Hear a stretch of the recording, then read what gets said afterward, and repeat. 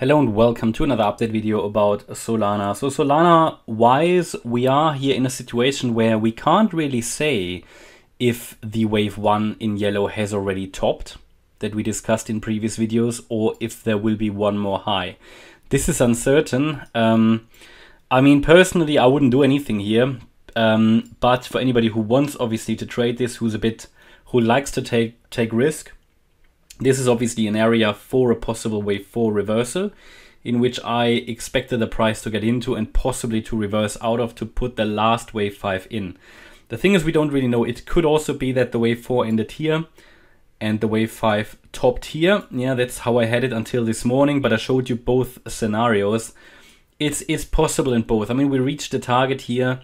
There's of course an extended target range I could put onto the chart for another wave 5 up. I mean, sometimes you get these overshooting B waves. They make it so tricky. So for example, if we zoom in a little bit, as per the Elliott wave method, this could have just been an A wave down, an overshooting wave B, and a C wave down. And now we're moving up in the 5th wave, but there is no clear evidence we are doing it because the move up currently looks a bit corrective. And Bitcoin is currently moving and Solana isn't really. So it's a possible indication that we are not getting another high, but it's way too early to say that. For me, it's like, you know, anybody who wants to trade it, or if I was trading this, you know, I can't really speak for you, but if I was to trade it and I wanted to trade it, I would open a small long position here, no leverage or anything, just spot, possibly put a stop loss below that area here. And that is, by the way, the area based on the Fib retracements of the 3rd wave. So we're looking here at the $15.20 level as the 50% retracement. If we get below that level, then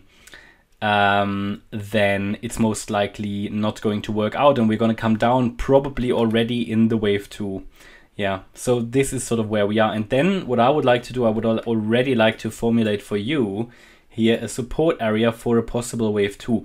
Bear in mind, at the moment, this could also be just an A wave up and a B wave down, but then either way, the wave 3 or C, it's the same stuff basically, can be traded obviously. So if we look at this area, then we can formulate here a support area where the trade should turn around, or the price should turn around when it gets into it. This area is sitting between the 50% retracement level of the move to the upside, assuming that we could have already a top in. What I want to say is, if this support area, the small one, breaks, then this one becomes live. And that's located between $10 and $12.74. And then we have to say, if we drop below $10, we're most likely going to make a new low. I would at the present moment still expect another low for Solana. But it doesn't mean that that these are not all tradable patterns, right? So eventually this here could lead to a larger 5-wave move, which eventually would confirm to us that the low was already in. Or alternatively, this could become a larger ABC pattern, which would then break down and make a new low. So that's what we need to see, what the market will show us. I would at the moment still expect another low because on the daily trend hasn't changed yet. And we are still in the bear market. I mean, we can exit the bear market, but then the charts need to prove that to us, right? Otherwise, there have been so many fake lows in this bear market. We just need to be careful. So yeah, that's sort of where we are, right? And then again, in this support area, we've got the 78.6% retracement level, the 61.8 level, and the 50%. The 50%. Sometimes, yeah, sometimes the wave 2 stops there at 12.74, that would be. The 61.8 retracement is quite likely, that's at 11.61.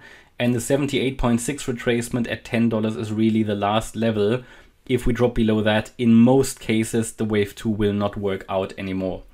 And just to give you an orientation, we can speculate a little bit, make some assumptions where the 3rd wave or the C wave, depending on which high level pattern we're going to get, would land, because we would be looking at the minimum a $25.30 level for the 3rd wave. Then we should get, in a more bullish case, a 4th wave and a 5th. Or we only get the ABC. That's why, tactically speaking, you know, this could obviously be a long trade area with the idea to take at least partial profits at the end of the 3rd wave. and then possibly looking at scaling in again at the wave 4 with the stop loss below the wave 4 support, which we're going to define, and to, you know, get out at the end of the 5th wave. This is sort of technically what someone could do here. But yeah, that's my update about Solana. So I hope you liked the update. If you did, please hit the like button, leave a comment and subscribe. And if you really like the content, please check out the channel membership. Thanks a lot for watching. Bye bye.